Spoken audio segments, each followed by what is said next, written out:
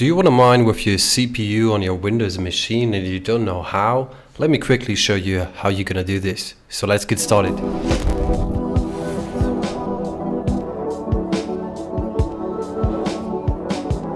As you can see, we are currently on the GitHub page of Exenbrick. Exenbrick, for all of you who don't know what this is basically a piece of software that you can use to mine with your CPU on your Windows, Linux, or whatever else machine you're going to use to mine with your CPU a couple of different cryptocurrencies that are CPU or GPU mineable. So for this example, we will use the latest version of Exenbrick. Therefore, you can click on the releases on the right hand side here. Click on this, scroll all the way down, and in here you will find all different types of folders that you can download. Just search for the operating system that you are going to be using. In my example, I'm using Windows, so the Win64 is the zip file that I'm gonna need. I've downloaded this, and after you've downloaded this, what you need is to extract this file. I've also done this, and then you will find yourself in a folder with all those different types of files in here. Before we can start, I need to say that you need to be aware that your Windows machine is basically not allowing Exenbrick to function. So if you want to start it, you need to allow your Windows Defender to execute this. It's not a big deal, but if you use any other antivirus software, you either need to deactivate the software or you need to make a rule that this piece of software exenbrick.exe is allowed and it's allowed to establish an internet connection. So now that I've told you that you need to be aware of this, we can actually start jumping into the configuration.json file. Therefore, we need to open this, and you can do this with either the editor or with Notepad++. I use Notepad++, and in here we will find plenty of things that we can configure. I will quickly explain a couple of things, and then we will start into the configuration to mine with it for mining Monero. So the first thing that we see is CPU, and in here you can see there is the enabled and it's set to true. There are also OpenCL and CUDA, and both of them are set to false. OpenCL is for AMD GPUs and CUDA is for NVIDIA GPUs. So if you plan on mining with your GPUs, you can activate this just by changing the false from this enabled line here to true, and then it will actually start using your GPUs as well. But be aware, if you mine something like Monero and you try to mine with your GPU, Monero, it is not really profitable and the hash rate is quite low due to the fact that Monero is designed to be mineable by CPU.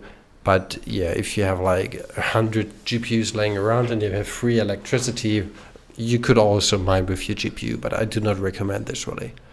So what we need to do then is we need to change a couple of things.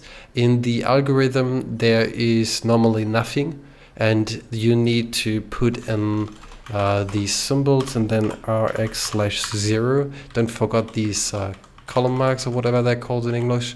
For the coin I need to put in null. It should be able that you can put in Monero or the coin name, but for this example I use null. For the URL, I currently use my own pool that I am hosting here at home, and I'm testing around with this. But if you want to mine to a pool, for example hero miners or anything else, you need to put in the stratum plus tcp // and then the actual URL of this pool that you want to mine to, and double point and then the port number. Yeah, so let me quickly delete this.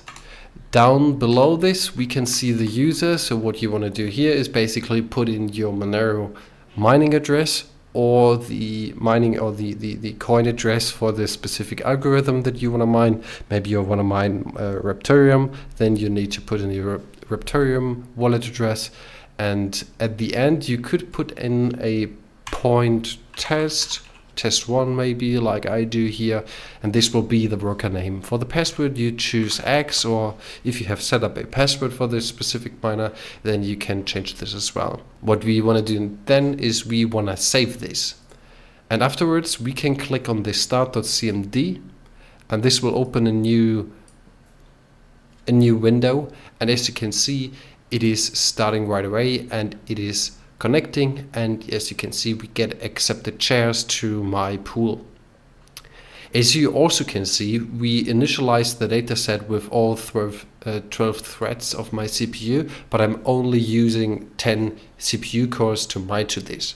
To explain to you how you can change the number of CPU cores that you want to use for mining with your CPU, you just go back into your config.json file, scroll a little bit up, and in here you see the RX, and your CPU cores are counted up from the 0. So if you have 12 cores, it would be something like this: 0, 1, 2, 3, 4, 5, 6, 7, 8, 9, 10, 11. And this is the number of cores that we want to use. So all the cores from 0 to 11, those are all my 12 cores.